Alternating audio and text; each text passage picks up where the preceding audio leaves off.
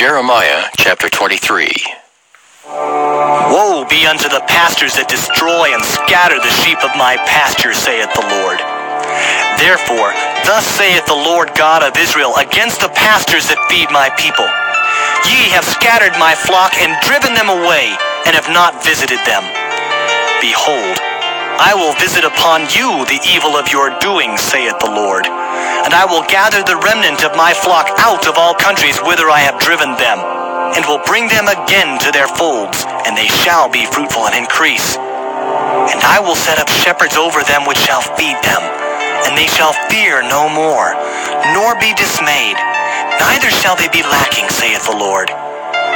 Behold, the days come, saith the Lord, that I will raise unto David a righteous branch, and a king shall reign and prosper, and shall execute judgment and justice in the earth. In his days Judah shall be saved, and Israel shall dwell safely. And this is his name whereby he shall be called, the Lord our righteousness. Therefore, behold, the days come, saith the Lord, that they shall no more say, The Lord liveth, which brought up the children of Israel out of the land of Egypt. But, The Lord liveth, which brought up and which led the seed of the house of Israel out of the north country, and from all countries whither I had driven them. And they shall dwell in their own land. Mine heart within me is broken because of the prophets. All my bones shake. I am like a drunken man, and like a man whom wine hath overcome, because of the Lord, and because of the words of his holiness. For the land is full of adulterers, for because of swearing the land mourneth. The pleasant places of the wilderness are dried up, and their course is evil, and their force is not right. For both prophet and priest are profane. Yea, in my house have I found their wickedness, saith the Lord.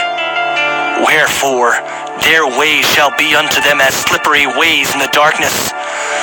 They shall be driven on and fall therein. For I will bring evil upon them, even the year of their visitation, saith the Lord. And I have seen folly in the prophets of Samaria. They prophesied in Baal and caused my people Israel to err.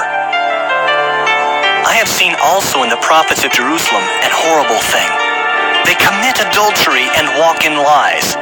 They strengthen also the hands of evildoers, that none doth return from his wickedness. They are all of them unto me as Sodom, and the inhabitants thereof as Gomorrah. Therefore, thus saith the Lord of hosts concerning the prophets. Behold, I will feed them with wormwood, and make them drink the water of gall. For from the prophets of Jerusalem is profaneness gone forth into all the land. Thus saith the Lord of hosts, Hearken not unto the words of the prophets that prophesy unto you. They make you vain. They speak a vision of their own heart, and not out of the mouth of the Lord. They say still unto them that despise me, The Lord hath said, Ye shall have peace. And they say unto every one that walketh after the imagination of his own heart, No evil shall come upon you. For who hath stood in the counsel of the Lord, and hath perceived and heard his word? Who hath marked his word and heard it? Behold, a whirlwind of the Lord is gone forth in fury, even a grievous whirlwind. It shall fall grievously upon the head of the wicked. The anger of the Lord shall not return until he have executed, until he have performed the thoughts of his heart. In the latter days ye shall consider it perfectly. I have not sent these prophets, yet they ran. I have not spoken to them, yet they prophesied. But if they had stood in my counsel, and had caused my people to hear my words, then they should have turned them from their evil way, and from the evil of their doings. Am I a God at hand, saith the Lord, and not a God afar off? Can any hide himself in secret places that I shall not see him, saith the Lord? Do not I fill heaven and earth, saith the Lord? I have heard what the prophets said, that prophesy lies in my name, saying, I have dreamed, I have dreamed. How long shall this be in the heart of the prophets that prophesy lies. Yea, they are prophets of the deceit of their own heart, which think to cause my people to forget my name by their dreams which they tell every man to his neighbor, as their fathers have forgotten my name for Baal. The prophet that hath a dream, let him tell a dream. And he that hath my word, let him speak my word faithfully. What is the chaff to the wheat, saith the Lord? Is not my word like as a fire, saith the Lord, and like a hammer that breaketh the rock in pieces? Therefore, behold, I am against the prophets, saith the Lord, that steal my words every one from his neighbor. Behold, I am against the prophets, saith the Lord, that use their tongues and say, He saith. Behold, I am against them that prophesy false dreams, saith the Lord, and do tell them and cause my people to err by their lies and by their lightness. Yet I sent them not, nor commanded them. Therefore they shall not profit this people at all, saith the Lord. And when this people, or the prophet, or a priest, shall ask thee, saying, What is the burden of the Lord? Thou shalt then say unto them, What burden? I will even forsake you, saith the Lord.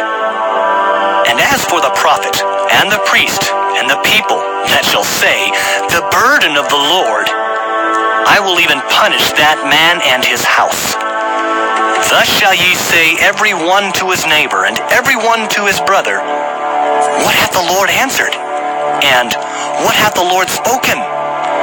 And the burden of the Lord shall ye mention no more. For every man's word shall be his burden. For ye have perverted the words of the living God, of the Lord of hosts, our God. Thus shalt thou say to the prophet, What hath the Lord answered thee? And what hath the Lord spoken?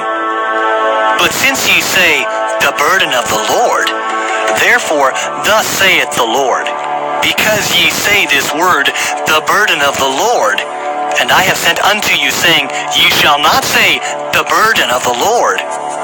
Therefore, behold, I, even I, will utterly forget you, and I will forsake you and the city that I gave you and your fathers, and cast you out of my presence.